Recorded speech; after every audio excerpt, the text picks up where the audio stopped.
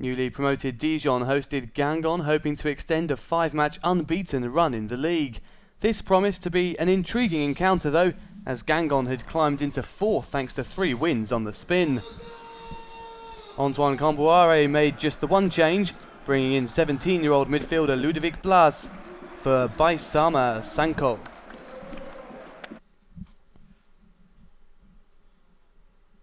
It was Dijon though that struck first in the 6th minute.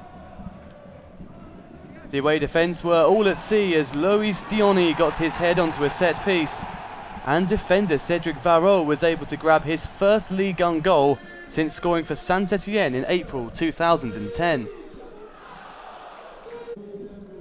Things went from bad to worse for Guingamp as Yannick Salibur had to hobble off and he was replaced by Belgian Nill.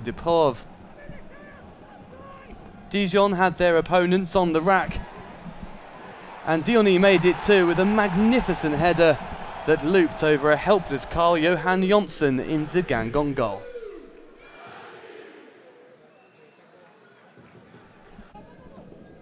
But the away side hit back quickly as Marcus COCO ghosted into the area to steer in his 4th goal of the campaign from Jordan Ikoko's probing cross.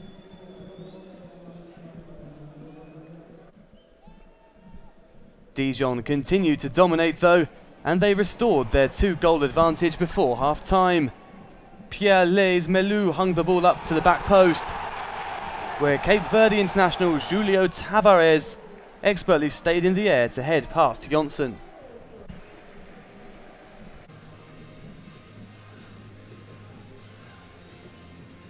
Guingamp needed a quick start to the second half, and they almost got it.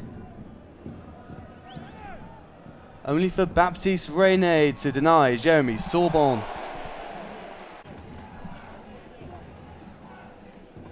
Camboire threw some caution to the wind, introducing forward Sloan Priva and Alexandre MENDY for the closing stages.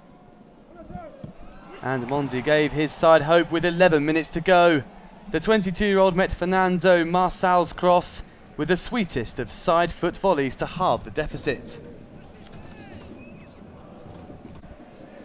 Dijon almost put the game to bed once and for all, but Janssen did well to tip a fierce drive from Mehdi ABEID over the bar.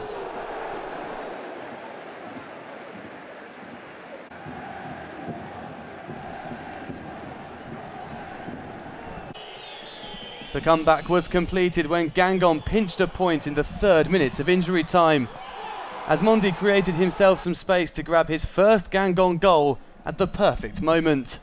Route 1 play paying dividends, goalkeeper Janssen picking up a rare assist. 3-3 it finished, and Dijon will need to be more clinical if they're to cut the mustard in the top flight.